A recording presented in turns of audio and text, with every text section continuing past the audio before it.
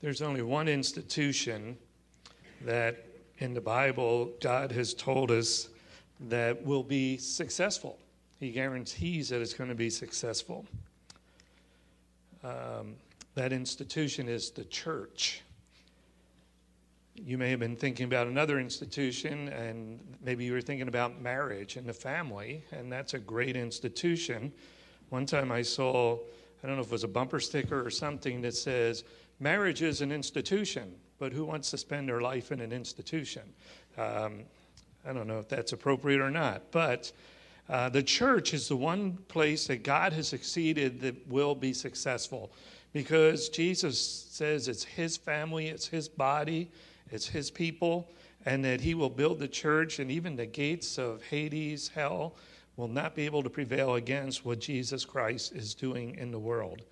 We've been speaking for the last month or two about just ways of serving in that church, and looking at some of the different ways in which God's Holy Spirit empowers, enables, and gifts people who are followers of his to work together for the good of each other and for the glory of God. There's been a lot of attention given in recent decades about some of the gifts of the Spirit. And some of that attention maybe at first was pretty extreme and went in one direction. And maybe in the last 30, 40 years have perhaps balanced out a little bit. To be honest, that some of the materials, that study materials, things written about the Holy Spirit, you're going to find more of that and probably some better stuff written on that in the last 30, 40 years, more so than you would even see in the first 1900 years of the church.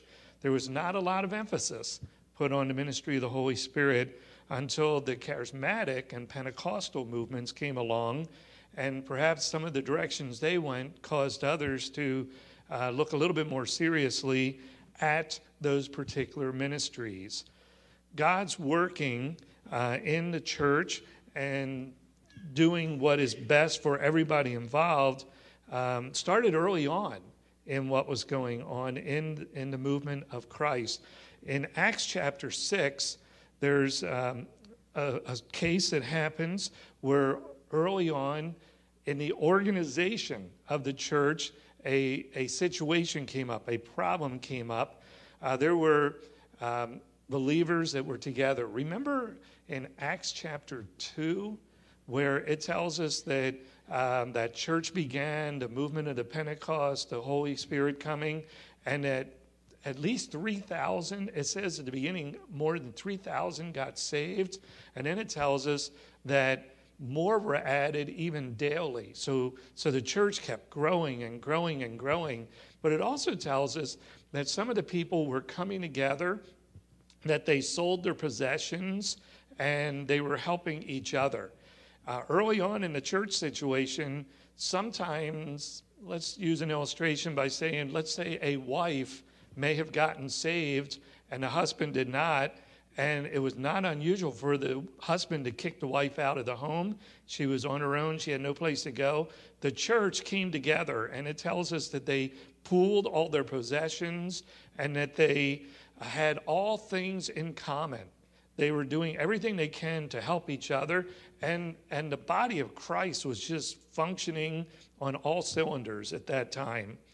Until you get to about Acts chapter 6, when all of a sudden some of the Greek-speaking Christian wives, and these were Jewish people who lived farther away. They were part of the disbursement that lived out farther than Jerusalem. They lived in colonies that were Greek-speaking, but they had come, they were saved, they were part of the church, they were living there together with the others, and they felt as though they were being shorted when it came to some of the supplies that were needed, food, etc., some of the widows that were in that category, and they voiced their concern. They felt they were being mistreated compared to some of the Hebrew-speaking, really Aramaic-speaking women, widows, and what they were receiving.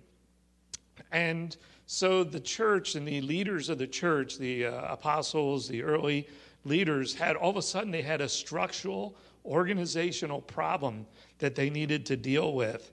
And in Acts chapter 6 and verse 3, okay, thank you. I don't know that I'm turned on. Oh, there I am. Very good. Here's a verse that tells us what they did. The apostles said, "Brothers, choose 7 men from among you who are known to be full of the Spirit and wisdom. We will turn our responsibilities over to them, and we'll give our attention to prayer and the ministry of the word." Now, I don't know that those widows were slighted on purpose. There were a handful of apostles and leaders that were given responsibility, and they were struggling, their culture and the government that was attacking them, and now they're also given responsibilities for housing and feeding all these people, 3,000 plus people. It would have been a lot of responsibilities, and they probably just were not handling it well because of all that was going on. And they said, what we need to do? We need to do what Moses did, and that is divide up the responsibilities and let other capable people. So they selected some men to do that. In fact, when you look at the qualifications for what they were looking for, they said they put the men over in charge of this responsibility. They had to be believers in Jesus Christ, men who have made that at least expression in their lives. They had to be reputable, people who were respected and had earned that right to be in those positions. Spiritual people said that they had to obviously have the Spirit of God in their life, and they had to have wisdom as well. It's kind of interesting because there's not been, and there's no way of dating this event, but there's probably not been very many days passed by, maybe just weeks at the most, since the day of Pentecost, since the church began and the coming of the Holy Spirit and the gathering of all these people and all of them coming together. Not a lot of time has passed by in that situation, but somehow they were able to identify and select out of the thousands of people 7 that met this qualification. I think it's amazing. I'm not going to pretend that the apostles knew all 3,000 people, but I am going to suggest that the cream rises to the top, and some guys who really stood out as caring, compassionate people were the ones who came to the aid and took over this. It's interesting because the church, first of all, was very, very young. I tried to do a study to see how many days have gone by, and it's really hard to do because it just, at one point, it just says, and then one day later, sometime later, other events happened. So it's hard to know, but it wasn't long. And the church was huge, at least 3,000, maybe 4,000 or 5,000 people involved by this time. And somehow they were able to recognize the track record of everybody who's been involved there so that they could select this. These were men who were controlled by the Spirit of God, uniquely gifted to do a work that God needed to have done at that moment, at that place, at that particular time. That's the first mentioning and the introduction of an office that churches have and have called since then. It's called the office of a deacon, those who serve in particular capacity, and those offices still remain functional.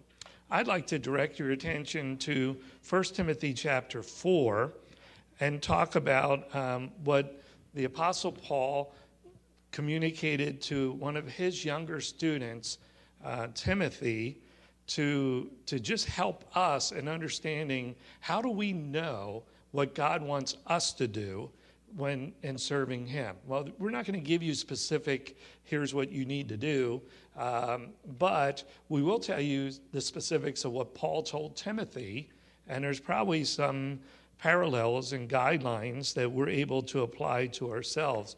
At this point in time, Timothy was a young man, and yet he too had risen up to become someone very significant and to be involved. Now, I want to remind us as we look at people like Timothy or Paul or some of the ones mentioned in Acts chapter 6, that no two people are the same. So God's not going to give you and the person 3 rows in front of you the same exact duty, the same exact gifting, the same exact responsibility. People have different interests, they have different abilities, they have different skills. And that's probably because God loves variety. He really does. He loves variety. If, as Alan suggested earlier, you took a look at the leaves outside and all around, you would know that clearly God loves variety. And I think that activity Alan just couldn't bring himself to say was leaf raking. That's probably what he was thinking, but he just, it was so painful he couldn't do it. But in verse 14, it tells us not to neglect the spiritual gift within you. That's what we want to keep in our mind. Paul is telling a young guy, Timothy, that God has gifted you. He's enabled you to do certain things that are used by God to bring good for people and glory to him. And don't neglect that. Don't let that go. Don't shun away from that. Now, Timothy had an office gift. He was a pastor. That meant he was able to do some level of leadership. He was probably good at teaching, and he did pastor kinds of things, whatever that is. Yet he was a young man, and maybe a little bit humble, and possibly more than a little intimidated when he was around other people who had a whole lot more spiritual experience than he did. And he was still told, don't neglect what God has gifted you to do. Do the things that God wants you to do. Get involved in those areas. You and I need to not neglect the ways that God works in our lives to help and encourage and to build up other people as well.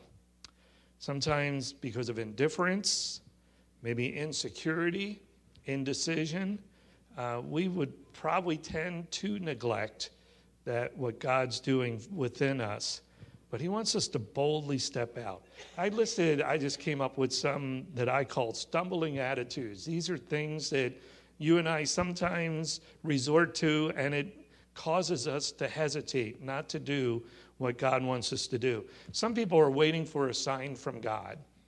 They're just, I'll do what God wants me to do, but he's got to make this really clear.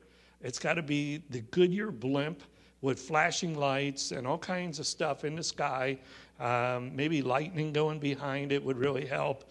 And I'm really looking for that one thing. In some circles, they say it's a word from God. And so they're looking for the word from God. And I can tell you, God has already gave you that word. And I know what it is. Actually, Jesus used it.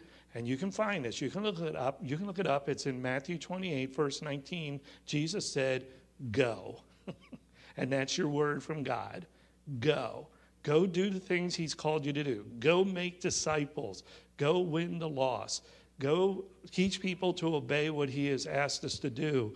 And that's when he says he's going to be with us always, even unto the ends of the age. We don't need anything else. You don't need God to do something mystical so that you get the message. He's already given you the message, and it is to go. Also, some may say, well, my gift is the most important or the least important of all the gifts. Some people are self-seeking, some are self-abasing. But God never ranks gifts that way. And he doesn't rank people that way or their contributions that way. He always looks at every single one as significant, as co-equal, as we should be. I'm up front, but that doesn't make me any more important than anybody else. Some are in the back serving. Some are right now downstairs serving all through the building. Pastors are told in seminary that sometimes the most important ministry in your church is the nursery attendant, because that's the young families, and if you don't please them, it doesn't matter how good you are, if you can't get them to stay. All those other things all work together. It's good, and we all come together to do what is right. Nobody's more important. Nobody's less important than anyone else in the body of Christ. Another thing that we sometimes do is, I've heard people do this, believe it or not, I've heard people say this, I only do the area that I feel gifted in. I can remember one time, it wasn't at this church, so you can all take a deep sigh of relief, but I remember talking to one lady once, and she was telling me about her giftedness, and I said something to her about just reaching people, and she said, oh, I don't have the gift of evangelism, so I never do that. It's like, okay, I understand that because I don't think I have the gift of evangelism, but that doesn't mean that I don't go and talk to people and share what God has done for us. We need to be involved. Yes, I need to do what I'm good at and what God wants me to do and comfortable. I need to do that. But that doesn't mean I don't do other things. In fact, Timothy learned that lesson also in the second letter to Timothy from Paul. In chapter 4 and verse 5, Paul tells Timothy that even though he was a pastor and probably had some great leadership skills and some compassion toward people, he still told him that, Timothy, you're to do the work of an evangelist as well. Now, I don't know if maybe that was hard for Timothy or whether he just was overwhelmed with other responsibilities, printing bulletins and stuff. I don't know what he was doing, but maybe he didn't get around to sharing with other people. But he was told to do that. Don't neglect that. And I think that would be something God would say to all of us. In 1 Peter, he said that we need to be prepared to share what is the hope inside of us. That doesn't take anything. It's just your own story. Somebody says, why are you different? It's because of Christ and what he's done. Let me tell you what he did in my life. And that's something that we can do. Everybody's story is different. Well, another reason we can do it is we say, well, I quit doing things because. I quit because I wasn't appreciated. Or maybe because there was conflict, and that was upsetting to me, and it really was difficult. You know, Paul started in this text here in verse 11. He says to him, I command that you should teach these things. You need to command and teach these things. Well, what are these things? In the first bunch of verses in chapter 4, Paul talks about false teachers who are going to come in, and they have deceiving spirits. They are hypocritical liars. There are people who believe in godless myths. He also calls that old wives' tales. Sorry about that. But there's all kinds of things that people are bringing into the church in Timothy's day. And Paul tells him, don't do that. But he says to him in the latter verses there that you need to do what is a trustworthy saying and put our hope in the living God. Don't worry about those deceiving spirits. Don't deal with those lying and hypocritical people, but put your hope and your faith and your trust and all your ministry around the living hope that we have in the Lord Jesus Christ. That's what we're supposed to be doing. So in this passage in 1 Timothy 4, he's giving Timothy some steps of what he's supposed to do. And that first step that he told him to do was to be informed, to command and to teach these things, to be able to offset the dangers of those who are against the ministry in the church, but to be informed and to work there. He also in verse 12 says to be open. Don't let anyone look down on you because you are young, but set an example for the believers in speech, in life, in love, in faith, and in purity. People in our congregation are really familiar with this verse because it's the theme verse of our youth ministries and has been for probably 20 years. It's a verse that we call our youth ministries 4:12 ministries, and it's based on 1 Timothy chapter 4, verse 12. Timothy was probably beginning to shut down a little bit. He might have been feeling inferior. He might have been not taking those opportunities, those openings that were right in front of him because of his youth or because of his inexperience or whatever he was sensing. And Paul said, don't do that. Don't worry about your age. Don't worry about your experience level. God has gifted you. You have resources within you that God wants you to do things. Do what God has called you to do. I say the same thing to you. God may have gifted you in some ways that you have never thought about, never thought it was possible. And until you step out and do in faith what God is leading you to do, prompting you to do, you may never find out about that. You may not get to exercise what God wants you to do. If you're young, I would say, there's a caution there too, though, because sometimes when we're young, we may not perceive things the way others do, and you want to be a little careful about that, but you should be very open to doing what God wants you to do. I really appreciated 15 years ago at one of our board meetings, one of the groups in our church came and they had an idea for something they wanted to do. And I can tell you without a doubt, in that board meeting, every one of us sat there and said, I don't see it. I don't know why. It's not a big deal, but I don't think it's a valuable thing. It doesn't matter to me. Every one of us like, well, we don't care if they do it or not. But one gentleman spoke up and said, you know what? If somebody in our church has a vision for something that could develop into a ministry, I think we should always say yes. And we try to do that. We try to say yes to people who have visions for things. Now, we kind of hope that it's a little bit thought through and that there might be some ways to prove it and substantiate it. But, just be open to what God is leading in your life. Verse 13 goes on and says some more about this. It says that until I come, Paul's saying, until I come, devote yourself to the public reading of Scripture and to preaching and teaching. And that's where he goes on to say in verse 14, do not neglect your gift. And that's apparently his gift, teaching, preaching, which was given you through a prophetic message when the body of elders laid their hands upon you. Be attentive. Devote yourself and give attention and concentrate to those areas that are your strength. Timothy was doing that stuff. He was reading the scriptures in services. He was preaching. He was teaching. He was being very effective. And that's what Paul wanted him to do. He was apparently backing off a little bit from that. And Paul was telling him, don't do that. Don't neglect those things that you're good in.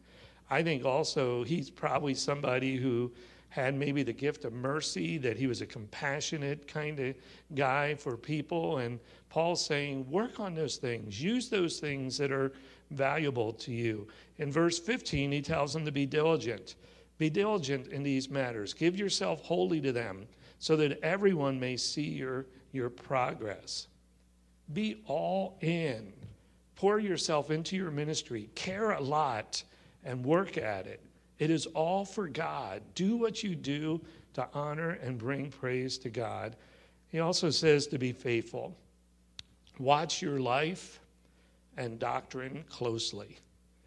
Man, that should be like in flashing red letters in your Bible. Watch your life and your teachings, your beliefs, your doctrine closely. Persevere in them, because if you do, you will save both yourself and your hearers. Watch out for the trouble that's going to come. And trouble is always, always going to come. Lots of times it comes from without, but it also comes from within. And usually the worst of it is what comes from within. Be careful about how you live your life. It's very, very important. Be careful about what you believe. That's very, very important. Be careful about what you are teaching and communicating to other people. It's very, very important. Stay strong and stay true and persevere.